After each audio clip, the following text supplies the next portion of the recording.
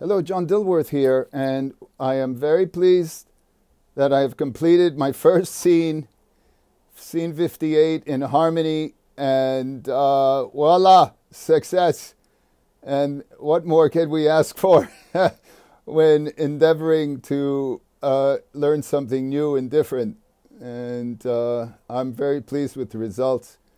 And I want to thank you all for your encouragement and support during this process, especially to a Christian who made attaining harmony possible, as well as all that technical assistance. So thank you all. So this is just the beginning. Now I expect my authority to increase with the confidence of navigating this software.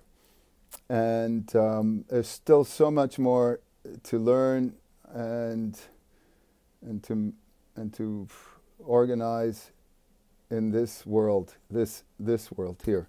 So it's great news, and it should be encouragement for all of us trying to create and build worlds that are satisfying. And it's a tribute to us to feel fulfilled in life. And this is quite a blast for me. Some very interesting things, just in terms of, let's try to be useful. And just plotting a shot like this, it's got 3 characters and very quick action. And I focused on Jules first. Jules is the primary interest here, because what happens to her then indicates what Jim does. Well, of course, he has to initiate some things, like the love dart puts his lady to sleep, quiets her howling down.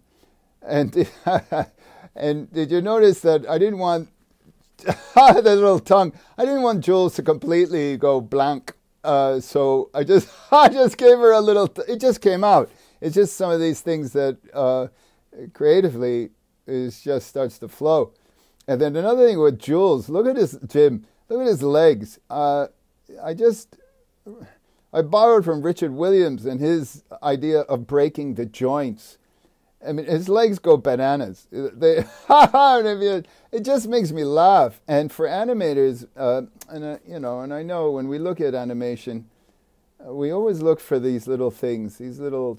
Now it just stands out the way he moves. So I'm discovering, even in this process, because of the immediacy, the impulses are so quick that the information I could adjust.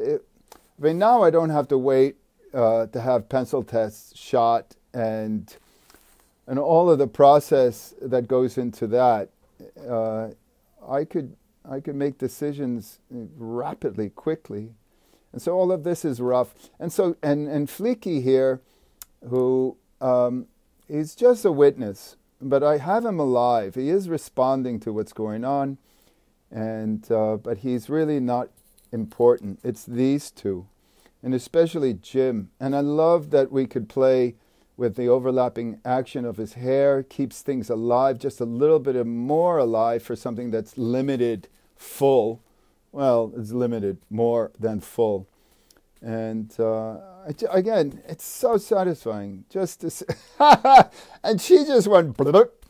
I have only one drawing and one in between her laying down and the other drawing. And that was enough to make it soft. And again, I experiment. I try things and I just feel it out. I don't condemn myself and become frustrated with my drawings. I get be frustrated with other things, like, what is this button?